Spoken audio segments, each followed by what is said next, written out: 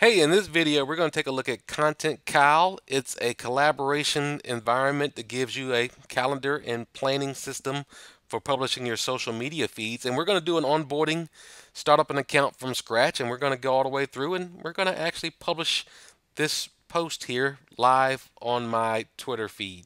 So stay tuned.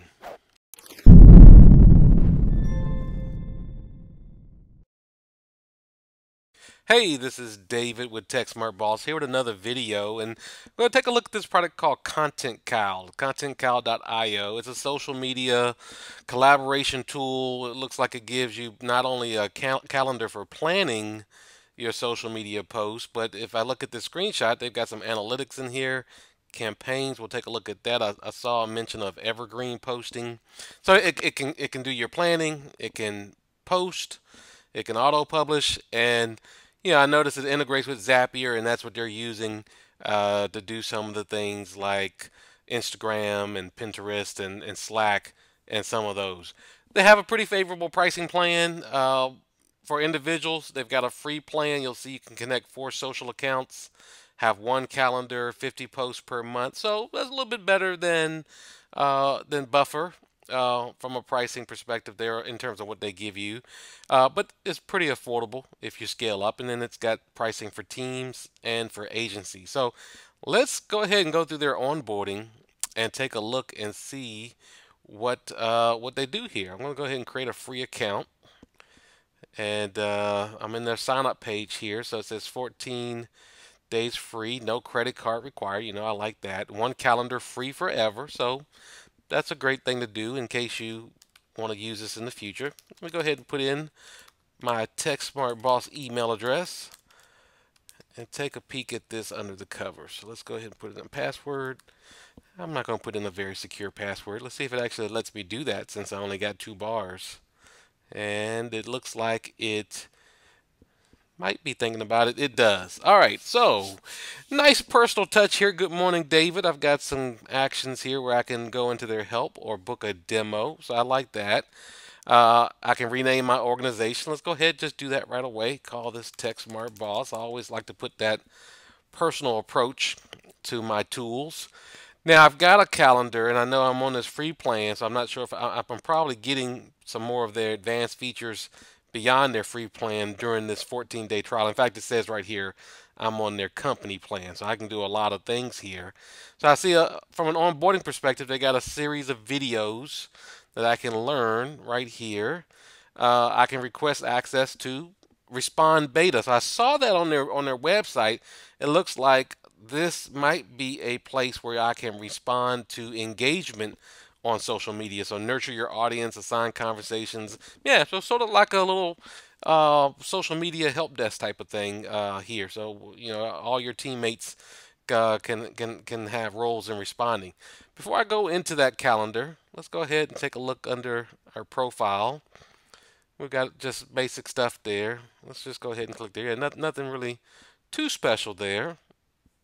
All pretty standard. So now let's go ahead and take a look at that calendar. So I'm going to go back and let's look at the first calendar that it looks like they've built on my behalf. All right. So this is the calendar. I'll just step through this so I can schedule my content. There's a pin board. So okay, this is like an ideas or a content curation. You share with your team some potential thoughts, and I can manage multiple accounts. So let's go ahead and see what we're going to do. Now, I'm assuming I'm going to set up and connect some social accounts at some point. So let's go ahead and before we start adding posts, let's click in the setup and see. Okay, and this is where we connect our connection. So that's what I sort of figured. I've got my 5,000 fish, which is my primary business, Twitter account logged into here. So this should be an easy connection for me to go ahead and connect my Twitter account. Let's give that a try and see what that does. So because I'm already authenticated and logged in, it should just detect that and allow me to authorize that app, and it did. So that's what I expected. And that was a pretty smooth process. And let's go ahead and return to the calendar. So now I'm connected, and I only see at the moment where I can connect one social media connection at a time. I know on the free plan it said you only had 4, but if I do have the company plan, I would think I could go back and redo some of those. But looks like I could go through easily and connect my social things. Now, what is this? Planning channels. So let's say I was going to do a special project. Let's call this Event 2019, just as an example, and make a planning channel and see what that does. And I'll put a little icon on that. All right, we'll see how that factors into my content creation. I'm sure that's some sort of tagging system. I can connect Bitly looks like as a link shortening. All right, and Facebook link preview editing. I haven't connected my Facebook page. Here's some tagging. So I'm just gonna I'll add a tag. Looks like now it's popping up some help to help me with tagging, but I'll add a tag called self-service BI since I'm talking about my primary business, which is a BI solution. Hashtags. Let's create a couple hashtags. Business intelligence is one of the ones that I use the most on that side. Now, one thing that I am noticing, I'm filling these in. A little thing with their interface, as I'm mousing out of it, it's not appearing to auto save. It's still in edit mode, but I'm going to assume that it's saving that unless I see a save button somewhere on the screen, which I don't. So I think it's saving, but maybe we'll come back and take a look at that because I don't see a save button. Let's actually just test it. I'm going to come back into the content calendar and setup. Let's just see if it kept out. It does. It keeps it there. Just a little bit of a UI thing that looks a little bit like it's still in edit mode and didn't auto save. Now before again we post some content, let's take a look at the other sections here. Of course there won't be any analytics at this point. It's a brand new. Be nice to have kind of like a little demo environment here and see some example analytics once I get going. But I can kind of see I've got the ability to set date ranges, look at those tags that I set up and filter by that, and of course filter by social media accounts. So that looks pretty good. Campaigns is something that I wasn't quite sure what it was. It looks like this is your future, store information and keep your team united on future plans. So this is sort of like almost like a project management sort of environment. Let's just build one. I'll stick with that event 2019 concept.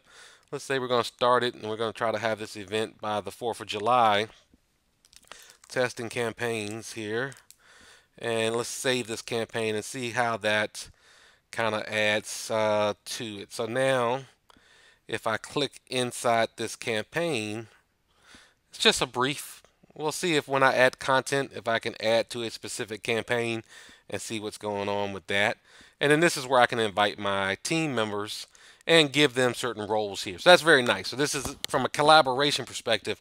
Looks like they've got some collaboration, and it says I can chat with them to get approval flow enabled. So I'm sure that's a company feature, not something that would be on the free sort of plan. All right, let's go in and do the bread and butter here, which is the content. Now I've got a couple things here. I've got add new posts on the pin board, drag and drop post to fill your calendar. I also have an actions button here. That's to pause all of my content. So that's so nice. That's like your gas is coming out your car at the gas station and you got to hit the emergency stop pump. And now let's see what I've got here. I haven't added anything but Twitter. Okay, here's that event thing that we set up. Let's see, I've got my Twitter set up. Let's add new content and see what this is going to look like. Let's see what this little, okay, that just removes that. All right, add a new post. So state pinboard post, add to my Twitter account. I'll select that. Let's grab a link to one of my most recent post here. And where I normally would put something witty, I'm just going to copy the title and copy the link and put that in for this demo purposes. So now it did bring in the link preview. It picked up my social icon and things like that. Looks like I can update and add that. Now what does this little smiley face do? That's a okay, just emoticons there, emojics. Category, there's the categories where I can do that. That looks like it factors into my analytics at some point. Now let's say I want to publish this today and right now, and let's add it as approved. see what else I got here. Post preview. Kind of looking at that. Let's add it and see, and there it is. So pretty straightforward. So you can imagine if you had a team of collaborators that were all responsible for different tasks, this could give you a straight up view on how that looks. It's got my little name here as the person who created that. Let's do a post preview. It's going to give me a preview of what that's going to look like on Twitter. And if I open the editor, it looks like I can get back into editing that. So this is approved as of now. So as you saw, there was advanced approval workflow and that. So from a calendar system, approval system, this looks to have all the essential ingredients. This is, they mentioned beta and they have a public roadmap that they talk about. So I think there's a lot of additional features and things coming in this product. It mentioned evergreen posting. I'm not seeing the elements of that at the moment, but I think let's do a refresh on my Twitter profile and see if that actually went out. And there it is. Nope, that's the one I already did. So I'm not going to sit here. The timing, it should go out pretty soon, but I think this gives you a good indication of ContentCal, how it might be useful in your environment. If I had multiple calendars, I can switch between that. So if you do have a team doing your social media and you need to get all on the same page, this appears to be a application that gives you all the kind of tools and techniques that you need to do that. If you like this video, be sure to subscribe to our YouTube channel because we put out one each week. And also check out our Facebook page and go out to techsmartboss.com and see all the other things that we're doing. All right, stay tuned for the next video.